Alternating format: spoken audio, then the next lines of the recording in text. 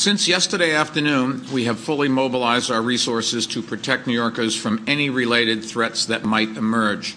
The NYPD quickly stepped up security at strategic locations and critical infrastructure, including our subways, yesterday as soon as we heard about the attacks. And we'll leave those measures in place until we learn more about what actually happened in Boston.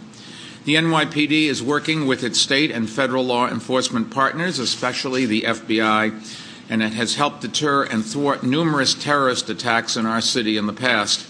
But we must remain vigilant for the future, and we are vigilant. The fact is, there remain people who want to attack us, and the moment that we let our guard down, the moment we get complacent, the moment we allow special interests to shape our security strategies, is the moment that the terrorists are waiting for. As a country, we may not be able to thwart every attack. We saw that yesterday. But we must continue to do everything we possibly can to try. Our city government will continue to do that. And I'd ask all New Yorkers to be vigilant as well. Keep your eyes and ears open. If you see something suspicious, like an unattended package, report it to the police.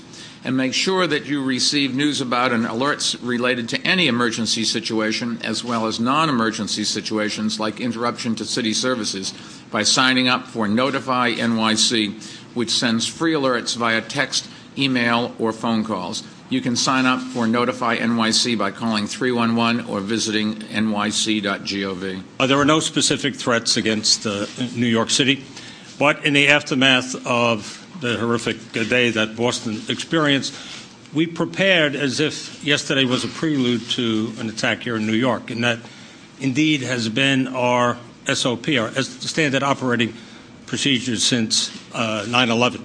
We reevaluate our deployments. We added resources where we thought they were necessary. We've been doing that since the attacks in London and in Madrid. We use both our intelligence analysis capability and just common sense. Yesterday, we redeployed our critical resources, our CRVs, as we call them, to hotels for the most part. We also patrolled the houses of worship. We'll continue to do that, and significant infrastructure locations in the city, iconic potential targets, Rockefeller Center, Empire State Building, locations such as that. As the mayor mentioned, we have increased our coverage in the subways. We have the second largest transit system in the world. 5 million people a day travel that system. We're doing bag searches in the system, and we have increased that somewhat. We ask the public to be vigilant, particularly as far as packages are concerned, and in doing that, and after yesterday's events, we anticipated that there would be an increase in reports of suspicious packages, and indeed there was. We've had in the last 24-hour period 77 such reports.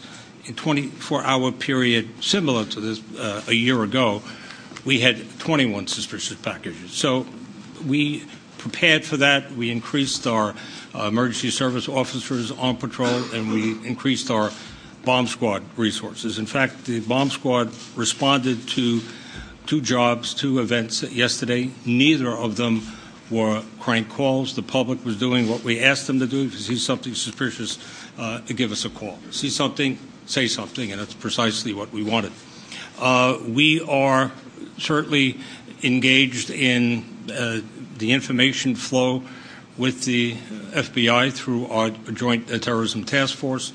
We have 2 New York City police officers, police sergeants, who are in the Boston Regional Intelligence Center. They're up there. They've been up there since last evening. We have an excellent working relationship with the Boston Police Department. They're members of our Operation Sentry. We are going to maintain the posture that we have now for, at least for the immediate short term. There are 2 major events or runs this weekend. There is the 5K run walk to the memorial, 9/11 memorial on Sunday. Plus, there is a 4-mile race in Central Park, Support the Parks, or title similar to that. and we are certainly evaluating or reevaluating them in light of the event that took place yesterday.